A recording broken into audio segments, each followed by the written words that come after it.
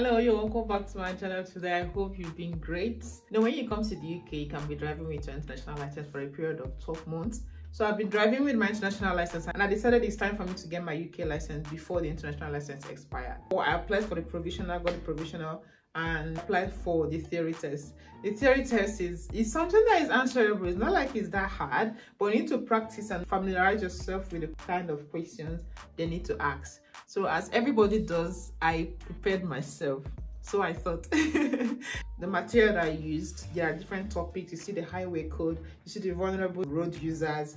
It's like you see things, different topics that I saw there. So I kept practicing and practicing and practicing. I even attempted the mock question. I was scoring above the pass mark, so I was confident that I was going to pass it. On the test date, I went there. The lady, when she was explaining to me how the exam is going to be, and there are two sections. The first one is the multiple. Once it finishes, and I go over to the second one, which is the hazard perception. I'm going to see a series of videos that is going to come up and the things that I'm going to see. So when she was explaining these things, in my mind I was like, what is she trying to say? Is there another one? So I asked her to repeat what she said. She repeated it.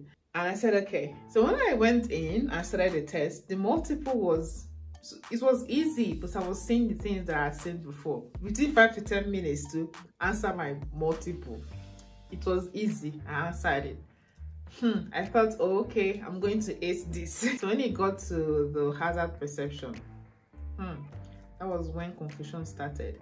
And I was seeing this hazard. These are normal hazards you see on the road. For example, like when you're on the motorway and a car that is parked is trying to join back to the lane, you know, it's going to be, when the car is joining back to the lane, you're going to slow down to allow the car to join from the slip road. So things like that. But just like every other exams, there are instructions and ways to answer it. It's not like they're asking you, is that hazard, yes or no? So the faster you click on the developing hazard, the more points you get. So being that is the first time I'm seeing that video, I didn't even know. That is the result. So this is the result. When I got the result, I was just heartbroken. So so it's telling me that on the double hazard, I scored 6 points. And this is likely because I didn't click on the developing hazard in time. And then I was just scoring 1 point, 1 point, 3 point, 2 points, 1 point, like that. Because I was seeing the hazard, because when I went through the instructions, I said, okay, fine, maybe let me attempt it. It's something I could do. So imagine if I had clicked on the hazard in time, I would have had like 5, 4, at least 3. Instead of having 1, 2, 3. So it was very poor. And I scored 29 out of 75. When I saw it there, you know, when you're confident that you're going to pass an exam and then you enter the exam and you see something else. When I saw the results, I wasn't just happy at all. When I finished that first one, I had to come back and I went through the material again. I noticed that I skipped that hazard perception. The way I've been studying that hazard perception, if hazard see me, they'll be running. But I rebooked the exam and today I'm going for it. I've been practicing it and I've seen easier way to identify hazard. For example, when you're on the country road and then you see a sign that has an animal in it, I'm looking out for animal on this road because they might come out and obstruct my way and I have to slow down. So in my mind, I'm already looking for where is the animal, I'm going to click the animal. Is there a cow? Is there a horse anywhere? Things like that. Or if I'm on the motorway, I'm already looking at, oh, is this car going? Is there any car that is parked? Is it going to join back in the lane? Is there anybody overtaking me? Is there hazard light on? Things like that. So, and I've been practicing. I've been scoring above 60. So I'm super ready now.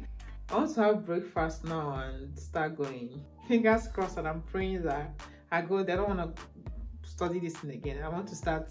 The next practice should be for my practical and not going for theory anymore.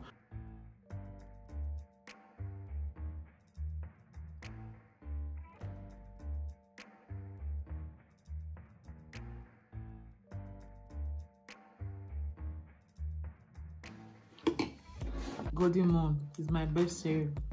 I have not invited to come and eat though. Come and join me. Cereal lovers, those that love Golden Moon. I like it. Since secondary school days, I love Golden Moon. And when you pair it with fruits and put some ice, when you want to have it cold, the taste is Heavenly. Okay, I'm ready to go now. So I need to smash this. I need to have 50/50 and 70/70. No darling. I hope I pass it this time. I hope I pass it this time, well, because all this month I'm just wasting money booking tests up and down. It's not even funny, sir. It's not even funny. I'm super ready to face it, and I've known the tricks on how to answer it. Immediately I'm seeing it, I'm clicking. I'm not even waiting. Is this hazard or is it not hazard? As I see them, I click them. I don't even know whether that's hazard or not. All right, so stay tuned.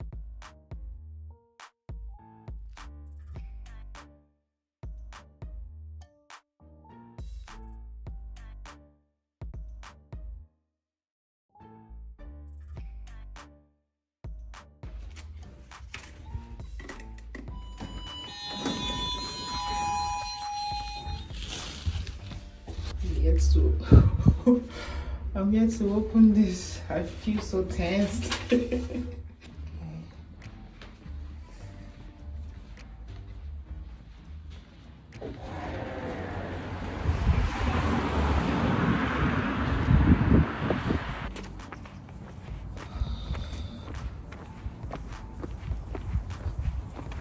God. I want to get to the car first before I open this. Because if I fail, make I begin the cry inside car, not outside. I feel so tense because of what happened the first time. Oh my God. Okay, I'm almost there. As I packed.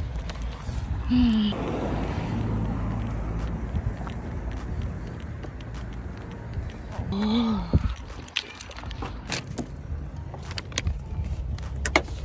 Here we go. Did I pass? Did I not pass?